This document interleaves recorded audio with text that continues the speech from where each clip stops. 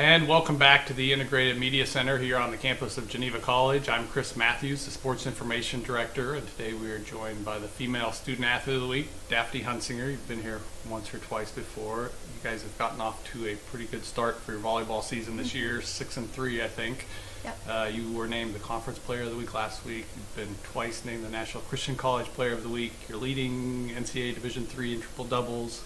So you've gotten off to a pretty good start as well. So thanks for stopping by for just a minute.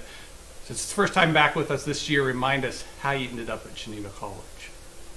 So I wanted to go to a Christian school that had communication disorders, and I'm from near Philly, and this was the closest school with that major that's Christian. Okay. And my sister went here too, and she really loved it, so I decided to come. Playing volleyball as well, I assume, was a draw for you to come? Or? I wasn't sure if I wanted to play. Really? And then my mom's like, just play. And so I was like, okay. Well, we're glad you did. You're evolving into one of the better volleyball players we've had around here. So good job on that. So I know in talking to Coach Smith, you didn't set before you got to Geneva. So how did that come about? Do you enjoy setting, playing that position? So when I came freshman year, we didn't have a setter. Okay. So she was like looking at everyone's hands, and she liked mine. And of course I was like freaked out freshman year because as a setter you have so much to think about. Yeah. You can't even think about yourself because you're worrying about Yeah. everyone else. So the first couple tournaments freshman year I was just like going crazy. But by now I have the hang of it, and I do really love hitting still. So when I get the chance I love to hit.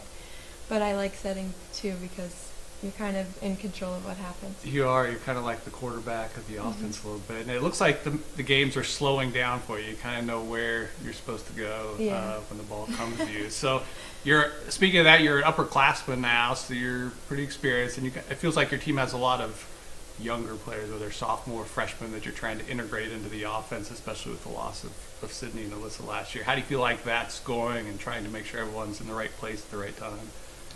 It's been interesting. Yeah. They get pretty nervous, especially for home games. Sure.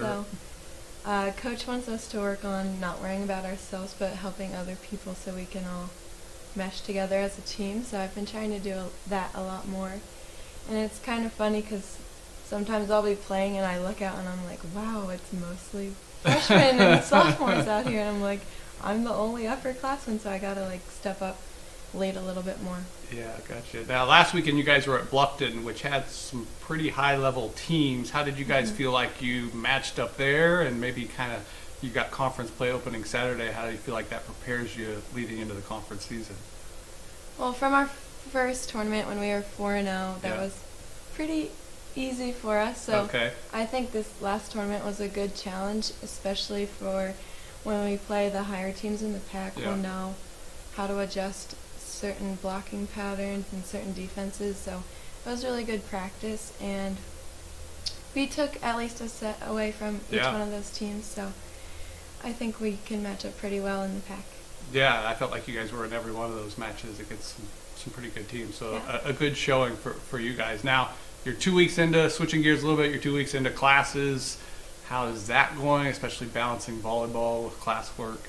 It's always kind of a challenge, but my big tests and projects haven't really started yet, so once those start, it's going to get crazy. But right now, it's been okay. Gotcha. All right, Final Four time, 4 quickies. Just give me what comes to mind. If you had to have one, would you rather have an 8 a.m. class or a night class? If you had to have one. Night class. Go with the night class. Do you take part in the karaoke on the bus trips? Because I've heard there may be some karaoke that goes on during the women's volleyball bus rides. I definitely would. Did you play any other sports besides volleyball growing up, whether in high school or middle school? I played a lot of sports: softball, soccer, field hockey, bowling, Maybe basketball. we should ask what sports you didn't play. That sounds like. Yeah. And then lastly, what time do you shoot to get to bed each night? Is there a time you're like, okay, I need to be in bed by? Maybe a difference if you got a match the next day or an early morning class. But. This year has been a lot different than other years. Usually like 11 or 12. Okay, well that's pretty respectable for a college kid. All right, well congrats again on a good start, not only for you, but especially for the team, and especially as the conference season rolls up here. We do appreciate you stopping by for just a minute. All right. Well, that will do it for this edition of the Student Athlete of the Week. I'm Chris Matthews, joined today by Daphne Hunsinger. Until next time, storm on.